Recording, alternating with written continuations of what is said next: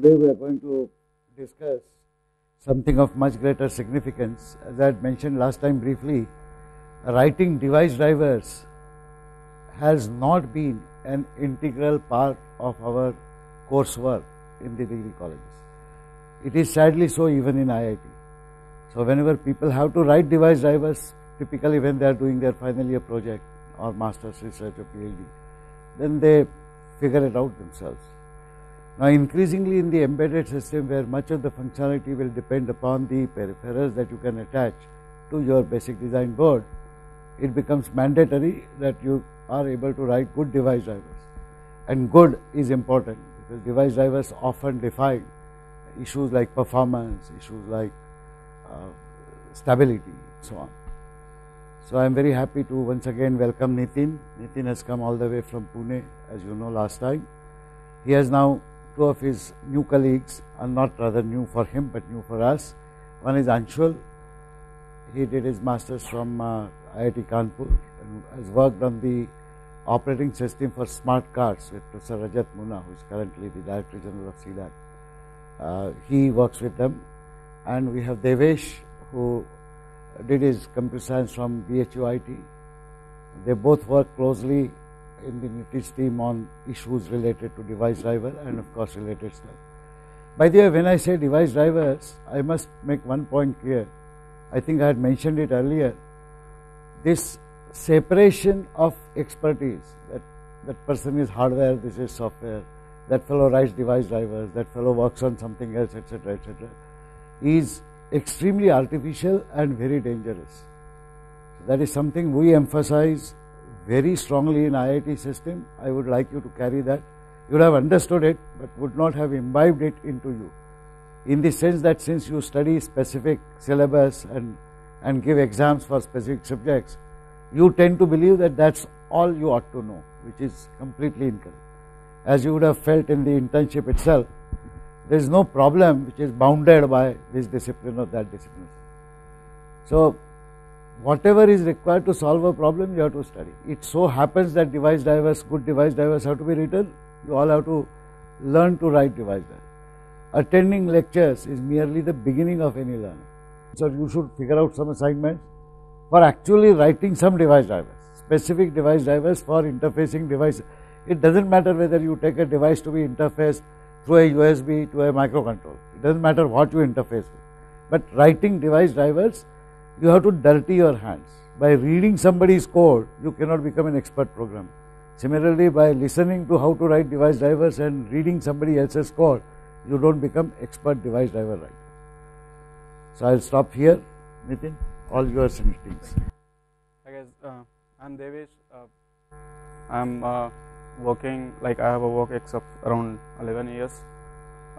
Worked on file systems and Linux block layers and device drivers and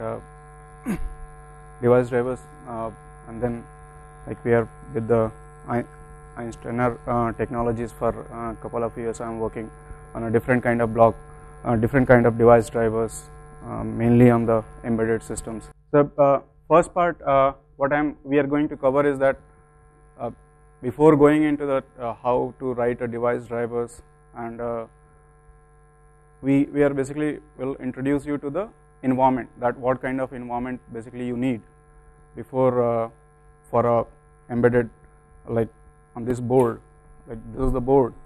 So on this board, this is the board. So for this board, if you want to write some particular device driver for, so here you have a lot many connectors, like you can see that you have a Ethernet port, and then we have serial connectors. So if you connect any device, any new hardware to this particular board, so operating system running on this board should have that particular device driver, right? So we are going to first cover that how to basically create the environment in which you can develop the device drivers. Then we will come to the part that how we can through the kernel and interaction of the hardware device drivers. So this is the Beagle board. So first you need a hardware board, and then what you need is that some kind of operating environment, like some operating system that need to be ported on that particular board. So operating system has one part, as you must be knowing that it is a software part, and then there is a architecture part. So like if you are porting any operating system on any new hardware, so you have to basically change its architecture part to as per the new hardware specification, and then you can basically run your operating system on the any given board or any given new hardware. So first part is that you have to basically you port your operating system on a new board, and then if you want to write any new drivers, so then you have to write new drivers as per the hardware and hardware specifications, and then before that you have to basically, then there is a issue comes that how to compile the drivers, and then at last you want to test your drivers. So you have to run your operating system and then load your modules and test it. So nowadays like almost every operating system does provide a mechanism that you have a loadable kernel modules.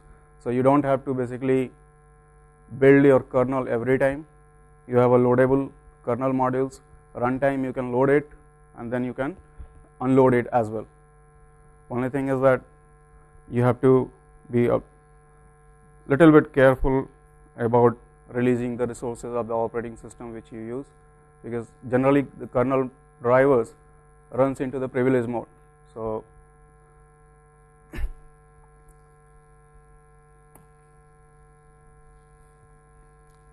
this is basically the Beagle board.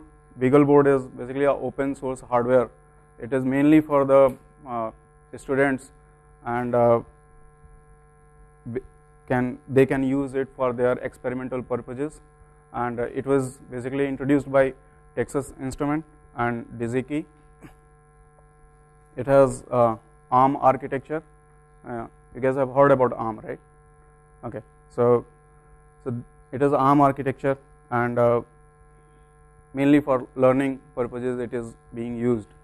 And so this is about the Beagle board. Do you have any questions about the Beagle board or something?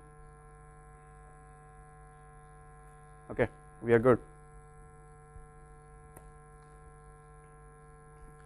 So on a board, you initially any company which provides you a platform like a board, so it will burn some its initial images into the ROM. Okay, and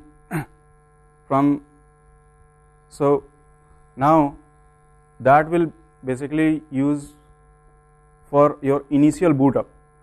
After that, whatever kernel with Linux, with Android, or any kernel or any operating system you want, so you have to basically write your loader, and then so you have a loader which loads U-boot.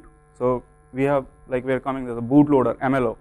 So this is basically loads your U-boot. U-boot is, and then U-boot is for operating system. So loading the operating system, you need some kind of environment, or you need to some kind of pass some argument to the kernel that load with. Let's assume that you have a like you want to set baud rates, or you want to set baud rate. You're aware about that, right? So like kernel, you want to set that, okay, what is the baud rate of kernel should use basically to communicate. So through U-boot you can do that, and then U image is basically the micro image of the kernel. The kernel, any kernel, it can be Linux, Android, FreeBSD, or anything. And then there is a rootfs. Rootfs is basically the operating system requires this rootfs, where you have all your binaries placed. So like on Linux machine, if you type any command, right, ls, so that binary is in the rootfs. Similarly, so rootfs is basically required for kernel to, kernel per se doesn't require the rootfs, but for user to use that particular kernel or particular operating system, then you require rootfs. So these are basically for Android, for Beagle board, you can take this uimage and rootfs from the free electron side, and then for basically if you go back, so it is, so MLO and uboot, you take it from the Beagle board site itself, and uimage and rootfs you can take it from the free electron site.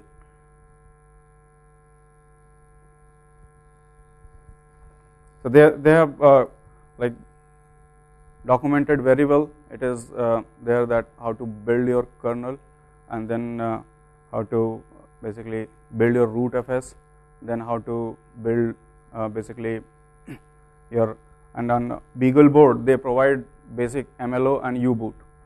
So some uboot settings you require to change. Right now, unfortunately, it is we don't have a connector, so I can't show you right now. Nitin is working on that. Probably at the end we will have a demo that how to basically load the kernel and compile it. Like we have a compiled kernel, but we want to load it and show you that what is the uboot prompts looks like, and then what is the kernel prompts look like.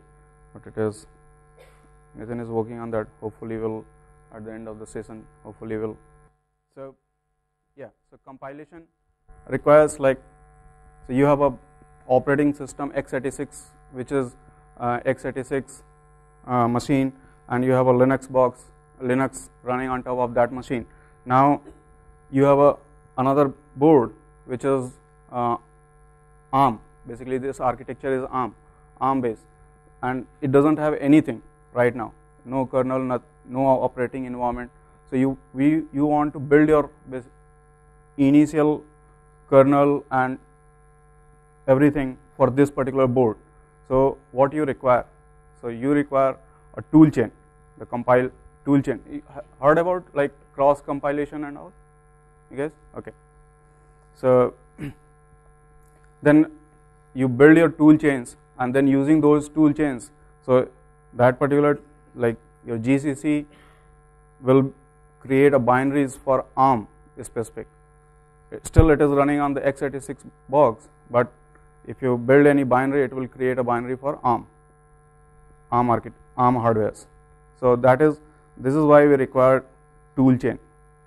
And then using this tool chain, you can, if you have ported your kernel, you have changed the architecture part of the kernel, then you can compile your kernel, and this will give you the uimage. Then similarly, like you need to build all your user utilities, and that is rootfs. And then this board, basically you have SD card. So in this card, basically this is a card. Here you burn your bootloader MLO, then you burn your uimage, and then you burn your you boot. Sorry, just a minute. Oh. So this is the order, basically. This is, you need to burn the ML. So this is the order, basically you burn on this particular SD card. So there should be MLO first. So the built-in loader on this card will look at the first sector of this SD card, and it assumes that there is a loader over there. If loader is there, it will load that particular, it will start running, load that MLO. So MLO is supposed to be on the first sector of the SD card. Then MLO is programmed such that it will load uboot. Uboot is something where you can set your parameters, that kernel you want to set baud rate, you want to set consoles, like pass the argument to the console. So anything you can use U-boot for that. Then U-boot is programmed to load your kernel. So your kernel can a starting point of the kernel is, let's assume that 8000 or any memory address X. So your U-boot will load your kernel and then make CPU to jump on that particular address, and kernel will start booting up. And finally, the kernel, when kernel initial part has been started, then it looks for rootfs, so that user can get a prompt. So is that part clear, right? That how basically on this particular SD card, how the images get loaded. So then so this is the setting up. Till now you have kernel image loaded. Now you want to write a particular driver, and you want to cross compile it, the driver for ARM, and then you want to basically load that driver. So what you do is that you have created the tool chain. So on your machine where you are compiling your kernel and creating rootfs, there itself you basically include that particular tool chain in your path. So the first expression is export path, and this is your cross compilation tool chain. It will come into the path. Then there is a cross compile flag. If you look at into the Linux, Android is basically Linux based operating system.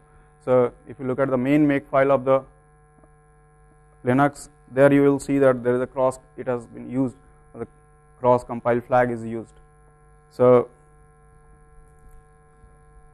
and then you say that you want to compile it for R equal to ARM. So like when you cross compile, so generally if you compile your program on x86 box, so you do like GCC and then your programs, but your cross, so here will be your like anything main.c or something. But if you are compiling same program for ARM, so it will be something ARM and like some prefix.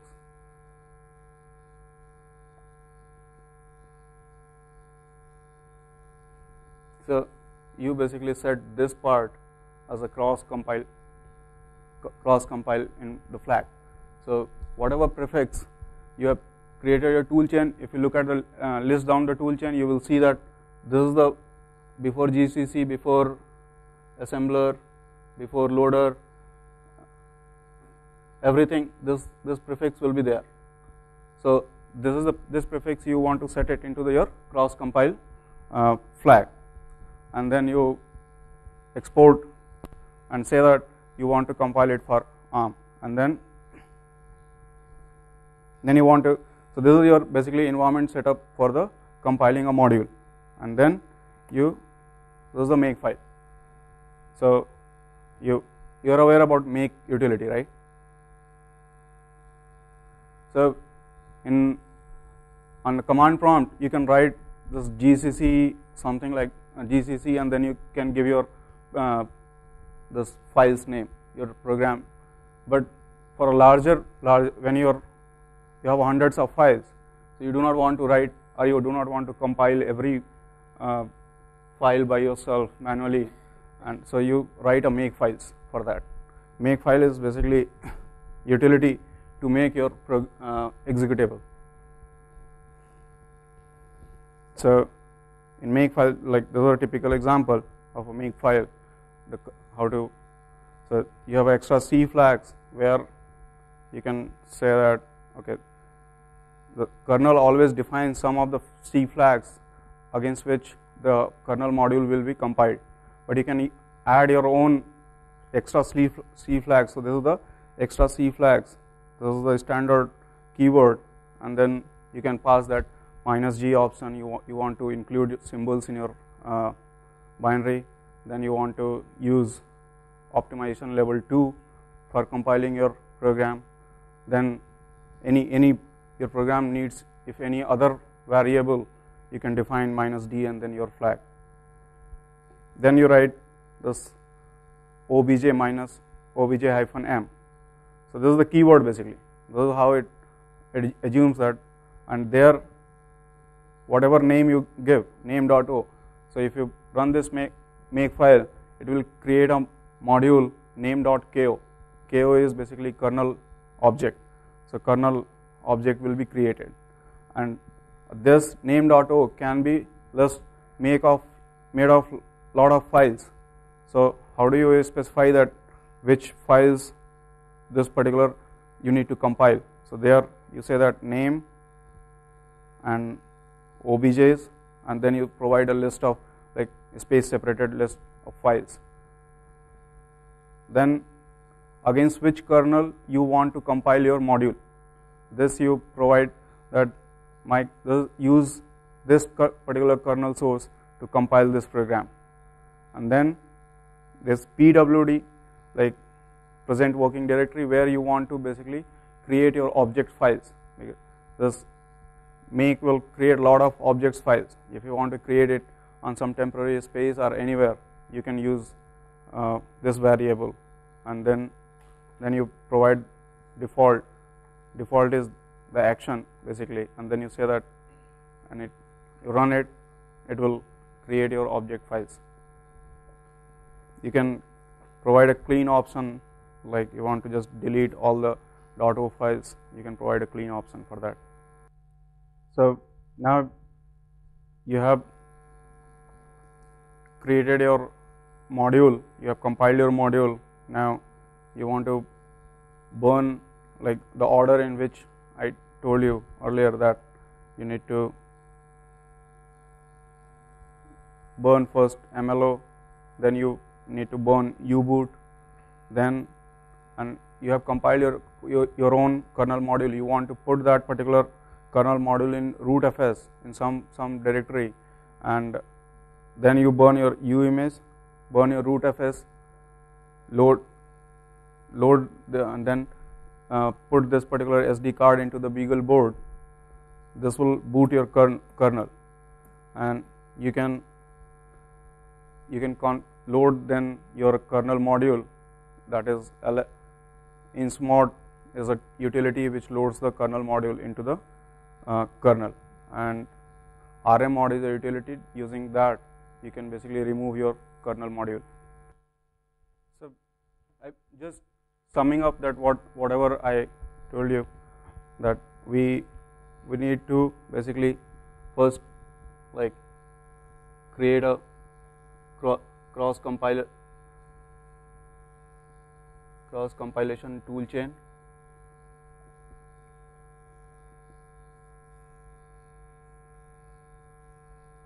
Then you require kernel source, download it from the sites which I told you. Then there is a steps mentioned clearly on those on that site. You can basically build your kernel, then you build kernel. Third step is basically you create your rootfs, and fourth is like if you are writing any new device driver which is not there already in the kernel.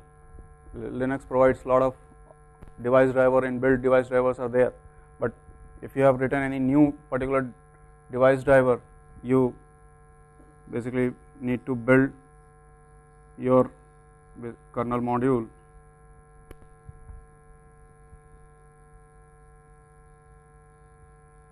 Against this particular kernel source, and then you need to copy this kmod kernel module into rootfs, some directory in the rootfs. Then you have this. So this all is your kernel image, and kernel module is ready. Now there is a MLO is available on the Beagle board side. That is the, so you can use MLO burn it on the SD card, this MLO is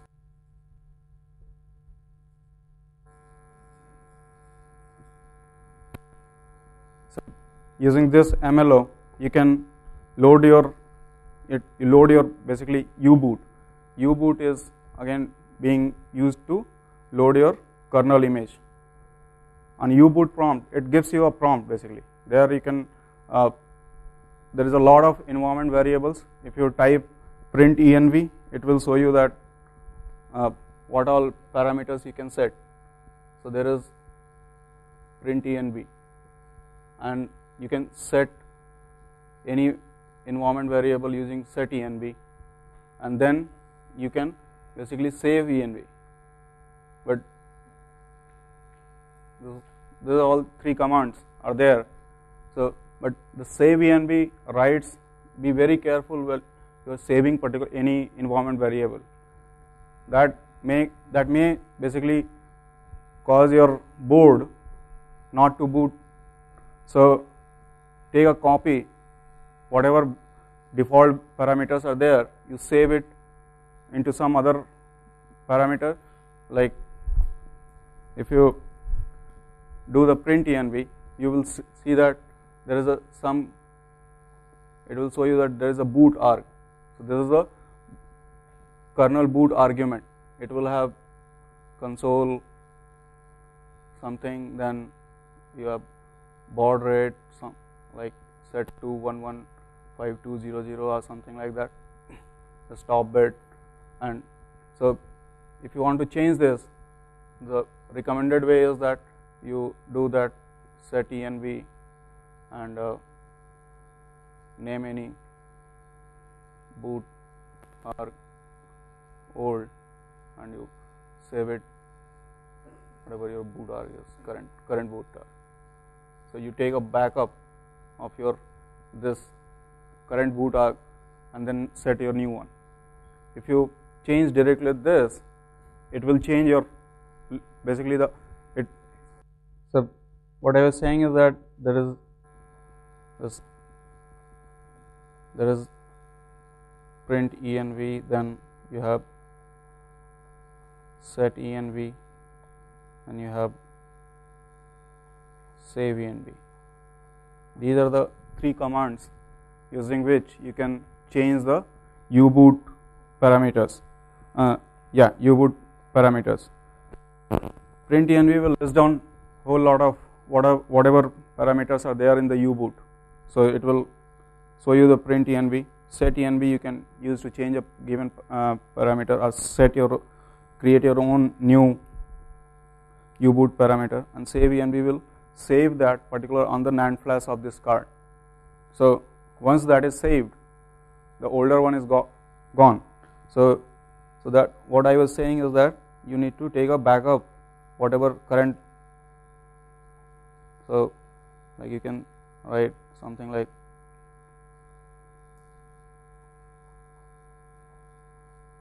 boot arg old. So old is your new argument, and whatever the current value is, you can save it into the boot arg old,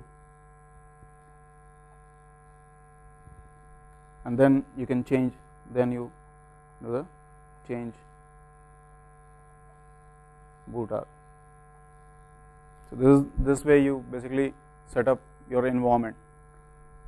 After that, if you type on the U-boot prompt, the boot, it will start loading your kernel, the kernel which you have burned into the SD card. Then like it will give you whatever you have saved in your root FS. You can go and see using like you do cd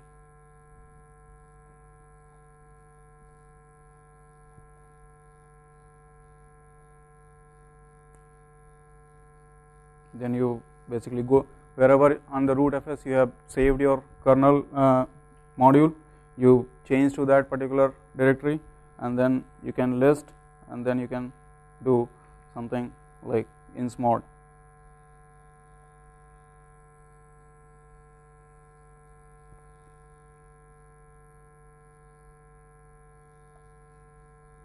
and this will load your kernel module. And to remove the kernel module, you can use,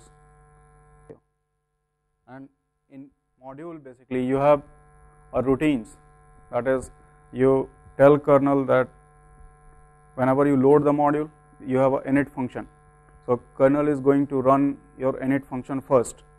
The minute you load the module, there is a init function that will be executed, and when you unload the module, so there is a exit function. So there is a format of writing a kernel modules, and then you can specify, tell kernel that this is my init function, this is my exit function, and after that whatever logic you want to implement in the kernel module as per. So during, so there will be a init function and there will be a exit function in your module. In exit basically you do all the cleanup, in init you do the initialization, whatever initialization is there required, you do the initialization, the init part. Okay, so we have got just a raw board. Now our goal is to develop a driver, right? We want to write a device driver, but these device drivers, I mean, you cannot develop them independently. You require some kernel, some OS, right? Say you are on Linux or you are on Windows. So Windows, it has upper layer of OS and it has a layer, I mean, which accesses the hardware. So the layer which accesses the hardware, we call them hardware drivers or the device drivers, driver for device. So our initial goal is to set up the this environment, prepare this kernel, so that we can write the device driver. So as he mentioned, when you buy this board, it's just plain board. It has nothing. The few things are in this. It expects. So when you want to boot a kernel, it expects that you keep a bootloader at the first sector of SD card, and if you give it to him, then it has a program in its ROM. It can boot that thing automatically. Okay. So first thing you require MLO, because it will not understand anything else. Got it? Then okay. So what you write in MLO? So thing which loads MLO is pre-written into this. Okay, that's not our worry. But you provide MLO, and it comes with this. When you buy this Beagle board, you can download them online. But these MLOs are very specific to the board, version of the board. This is a C3 board. So or rather, this is C1 board. So MLO will be specific to C1, because whatever is programmed into this, that should understand that MLO, right? So that's very much specific to the version of the board. Now, so okay, we have got MLO, and now what? Now we want to load the kernel, but kernel requires certain parameters. So what is its load address? All those things, and then say terminal settings, baud rate, as Devesh mentioned. All these things it requires. But these things, so there should be something which will allow us to set up these parameters. So that thing is U-boot. You see the second thing? So then MLO expects, MLO is written in such a way that it will load this, U-boot. So when you load U-boot, you will see a prompt like dollar or hash. You see in shell prompt of Linux. So there you have certain commands. Those commands are very standard. So I want to set the boot arguments. I want to set the terminal settings. Those all commands are very standard, and you can change those commands depending on your need. So I want to change my kernel load address from say 8000 to 9000 for whatever reasons. So we'll change those addresses. Okay. Then once you have decided these boot parameters, have set these boot parameters, so we save them. So as he mentioned, we do print. These all commands are for U-boot. This one, print env will list down all the commands. Okay, all the options set. Set env is for setting it. So now you want to set the load address. Load address is, say suppose it's 8000, I want to set it to 9000. But be careful, as he said, because these things are not saved in your SD card anyway. It will be saved in this, right? So on NAND flash. So once you save it, you cannot get it back. So either preserve whatever the previous values were, and then basically change it, so that you can always revert back, and then you do save env. Save env will save it into the flash, and then again now you want to, so now you have set the boot parameters. Now you want to load the kernel. How will you load the, so what is the kernel? It's like simple OS, you know. So as you mentioned, Android is mainly based on Linux only, so most of the part is taken from Linux kernel, but because they wanted it to port for mobile platforms, so they have pushed in the changes which are required for mobile platforms. So such as, you know, because power consumption is very important for mobiles, so that part is, you know, changed heavily. Bluetooth component and this flash file system, because general desktop systems you have hard disks, right, but mobiles you have flash disks, so you require a very, you know, specific file system which is very well performing.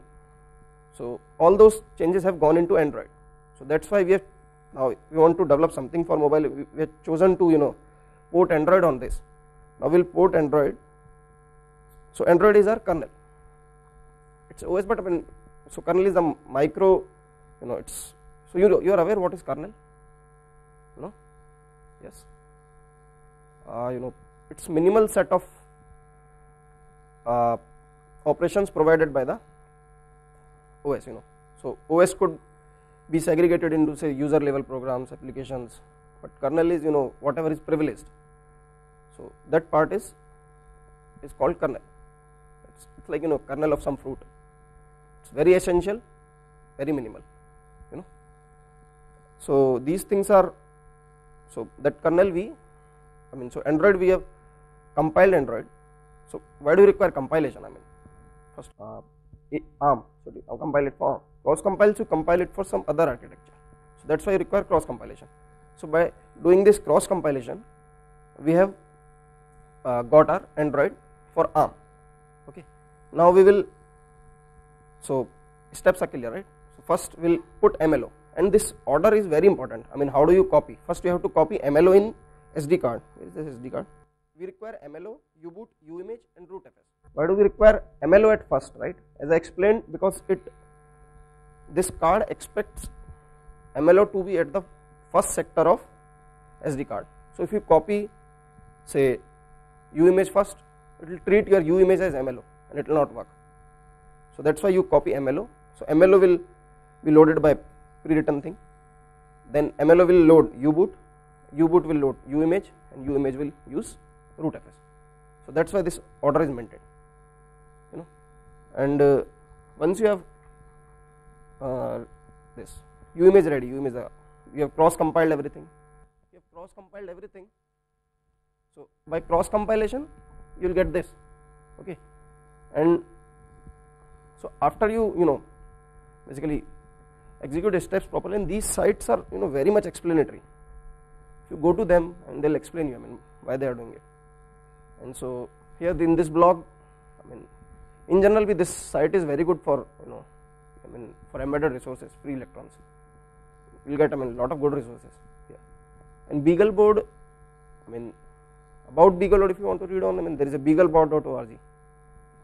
So this board is, you know, it's quite heavily extensively used in universities, and you know, generally, so whenever they develop it, they generally, whenever they come up with a new board, they will go to the Stanford or somewhere and they will demonstrate that we have come up with a new board.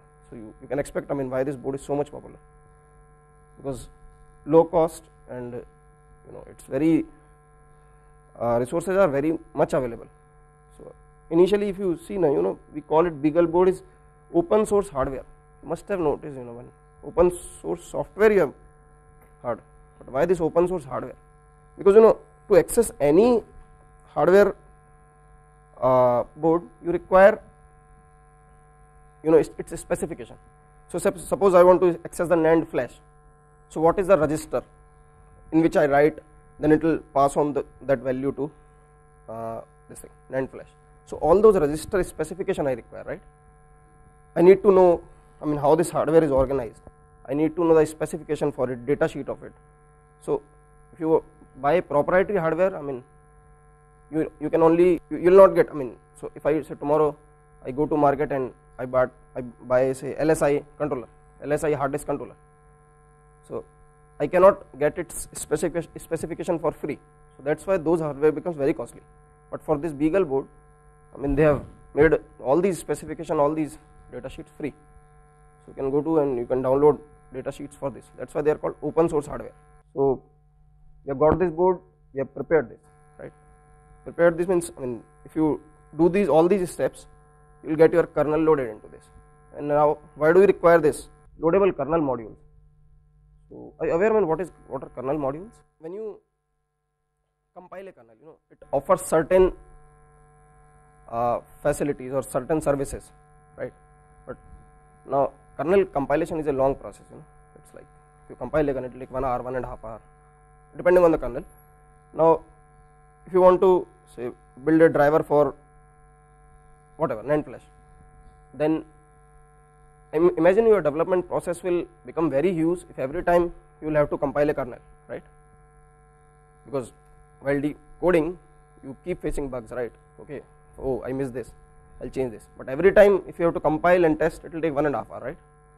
This is so loadable kernel modules are, you know, you compile a separate entity, we call it a module, and that module interacts with the kernel. So kernel provides a method, okay, so by which you can insert that module in kernel. So it makes your development easy. You know, there are certain other sides to it also, but I will stick to this thing only. Why do we require this kernel module? So to make our development easy, we require these loadable kernel modules. Now these loadable kernel modules are, so how do you load? As he mentioned, using this insmod utility. Insmod, it's provided by kernel only. When you say insmod, so my module.ko, so it will load your module, and whatever your module is expected to do, it will do. So there is a certain format. I mean, how do you write a module? Very popular. I mean, you can search for any. How do you write simple hello world module? So suppose my intended module just prints hello world when I load it, and when I clean it, sorry, when I remove it, it says goodbye. That's its, you know, designated job. So when I do insmod my module.ko, it will just print hello world. When I will say rmmod my module.ko, it will print goodbye.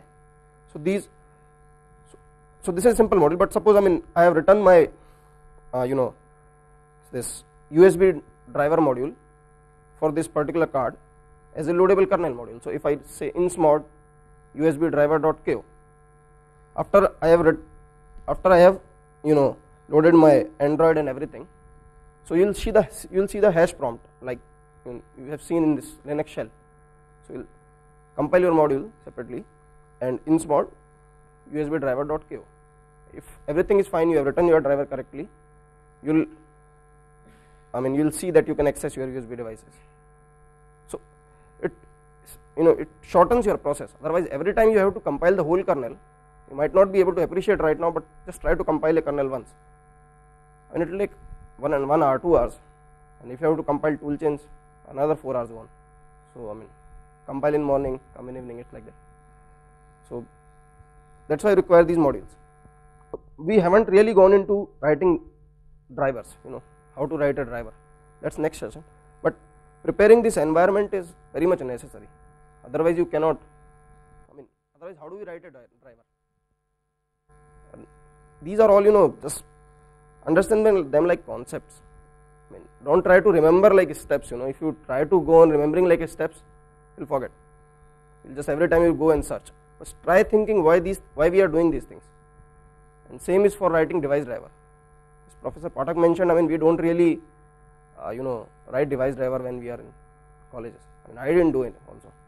I also did when I joined my company. But it's, if you think logical steps, what we are doing, you know, I mean, next presentation also we have kept like this only. I haven't really touched, you know, keys. I mean, you know, I take a disk driver or anything. But if you understand those steps, you will be able to write any driver for any OS. OS could be, you know, whether be it FreeBSD or say Linux or, you know, Android, whatever, and for any architecture also. Architecture is say x86 ARM, because general concepts are same. With the environment, with the requirement, you can how to apply them, that thing changes. But once you understand those things, so I mean you should be, initially it looks like, I mean it's scary, why are they doing so many things, but just try to understand each step once at a time, and why do you require it. It's very easy to figure out what's happening, and it will easy to debug also. So suppose, okay, I'm at U boot, but my kernel is not getting loaded. So okay, so till this point everything is correct. How do you debug? Logically, right? Till this point, okay, this thing is working. Now it's not working. But if you just try to cram them as a set of steps, you will tend to get overcome by it. So just try to understand why are we doing these steps. These commands and all these things will you can easily find anywhere. Just Google it and you will get it. These are standard. Just try to understand why are we doing these things. And same is for hardware writing also. But before that, how many are comfortable with OS, operating system concepts like synchronization, locks, So these things I require, memory management. I'll cover in brief detail. Why do we require these things?